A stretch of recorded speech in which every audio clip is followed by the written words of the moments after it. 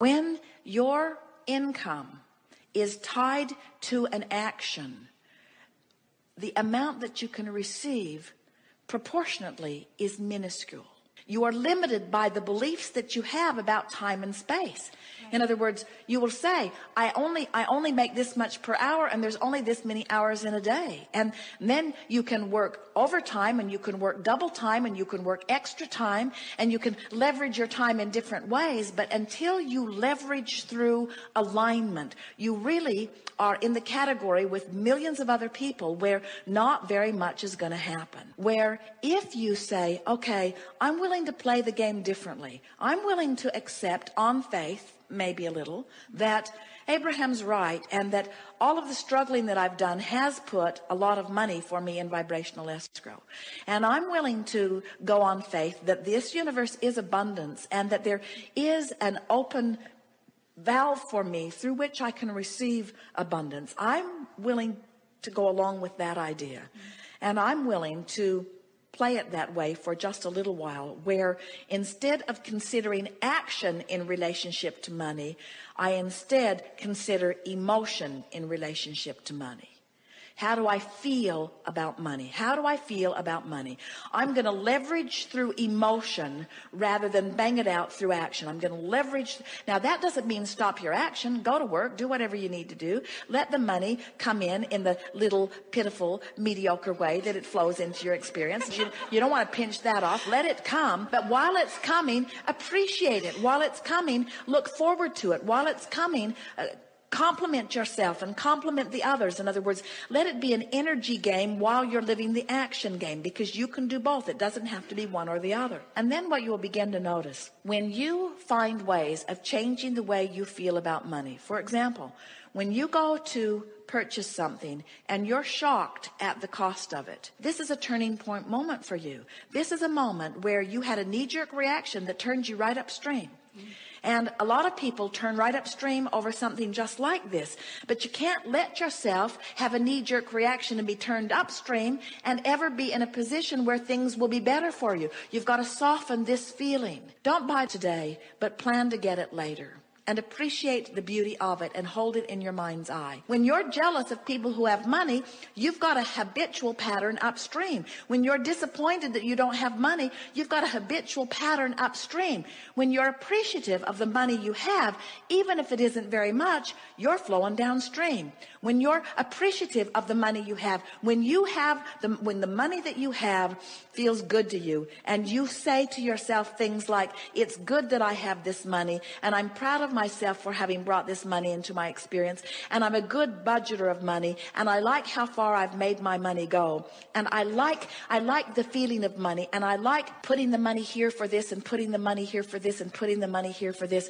I like this feeling of managing money, and I'm good at managing money, and I like this money, and I'm looking forward to more money that is coming. And as more money comes, I'm going to do this with it and this with it. And the money that comes is going to be fun in this way and this way and this way. Now, no matter what your state of money, there are people who have a lot more money than you do who are worried about it and have pinched themselves off. There are people who have a lot less money than you do who are thrilled with it, who have opened an avenue where there's abundance of money right on their doorstep. You just got to find a way to feel good about whatever the subject is, in this case, money. I have the power to turn in the stream.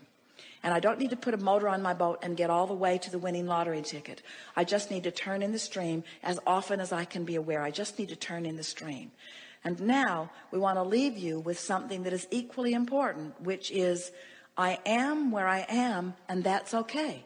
I'm putting my boat in the stream where it is. And everybody's up and down the stream, putting their boat in the stream at different places. It doesn't matter, because you're not in competition with anyone for any resources. The only thing that if there is any competition at all, and there isn't, is the closing of the gap between the money you want and the money that you feel right now. So when you change the way you feel about money, even though there isn't any money that gives you the reason to feel the change, in other words, you got to find the feeling before you get the money. And when you find the feeling, you've turned in the stream. And when you've turned in the stream, you'll find the money. Feel better, and then you'll get the money. Feel better, and then you'll find the money. Feel better. Wanting to feel better is a reason to feel better.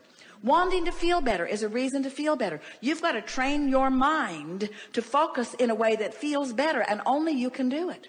It's all just about you closing the gap. And closing the gap is about feeling better right now, better right now, better right now, which means I've made peace with where I am. And when you make peace with where you are, can you feel this? Feel this. I don't have enough money and I need more money and I should have done better and I should have applied myself better and I shouldn't have spent money on that thing and I shouldn't have taken that trip and I shouldn't have spent this money and now I'm in trouble. That's not making peace with where you are. That's clubbing yourself about the head. And it's upstream. Every bit it is upstream. Whether it's factual or truthful or not, whether you're overdrawn or not, it doesn't matter. It's upstream and things can't get better.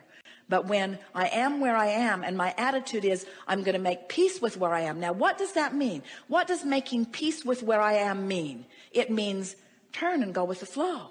It means let myself have what I deserve. Making peace with it means I'm all right. It means I'm not stupid. It means I didn't make mistakes. It means I embraced life. I went for the gusto. I looked for what I wanted. I lived large.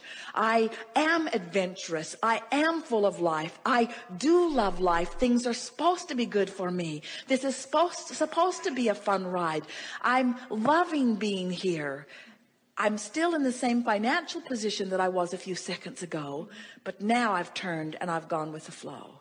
I made peace with where I am, and in doing so, I turned and went with the flow. By beating up on myself, I did the opposite. It's about not digging up the past and trying to use it to justify why things are screwed up now. It's about acknowledging that I am where I am and where I am's okay. And everything that I am is as a result of everything that I've lived. And Source adores me right now, so why not me? Why not me adoring me too? Why not me loving me? Why not me loving me enough to let the abundance flow, the abundance of clarity, the abundance of vitality, the abundance of money, the abundance of friends?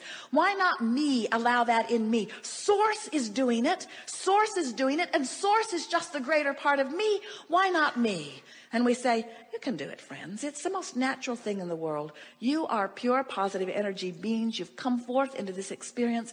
If there is anything that we can leave with you, it is this. We want you to remember how we feel about you so much that you feel that way too. We want you to no longer be afraid of anything because there isn't anything to be afraid of. So what? So what?